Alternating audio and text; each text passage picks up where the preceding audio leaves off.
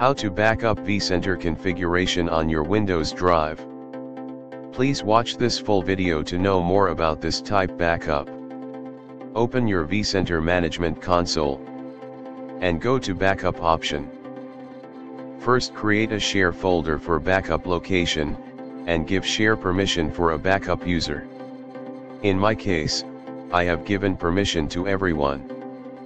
But the recommended method is to give permission only to the backup user.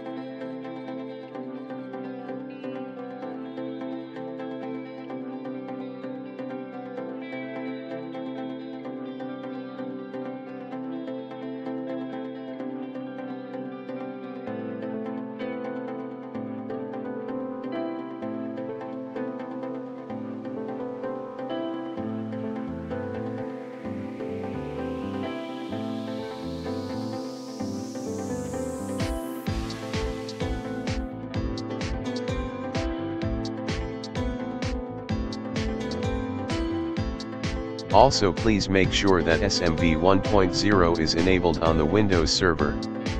If the SMB 1.0 is not enabled, you may see SMB location is invalid error.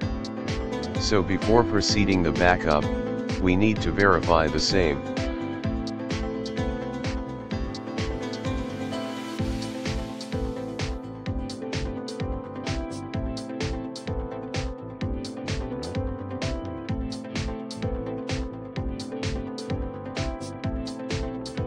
Give the backup location details in the following format. Then, give the username and password to access the backup location.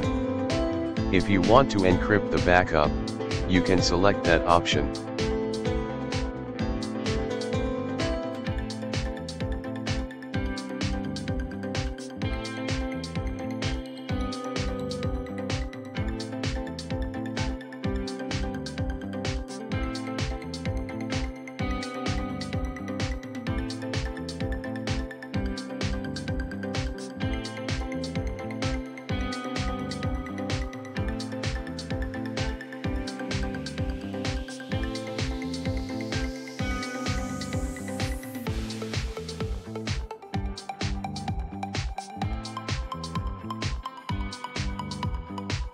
Now the backup process has started and it will take few minutes to complete.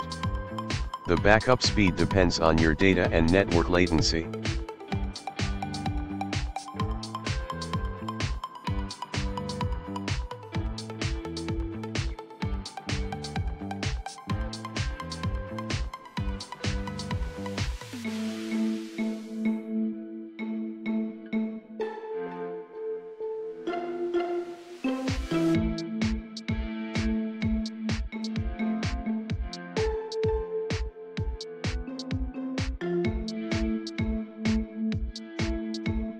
The backup has been completed successfully, and I will show you the backup files on my Windows Share drive.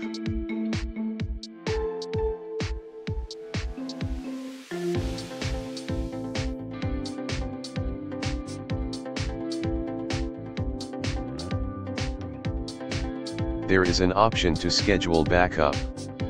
I will show you that. In this option, we can schedule backup for daily, weekly, or custom date.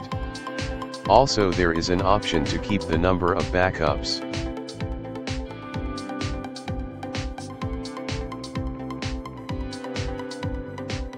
This is all about vCenter server appliance backup via SMB. If you have any doubts, please reach out to me through your valuable comments. Thanks for watching this video. If this is informative, please drop a like, give a comment, and don't forget to subscribe my channel.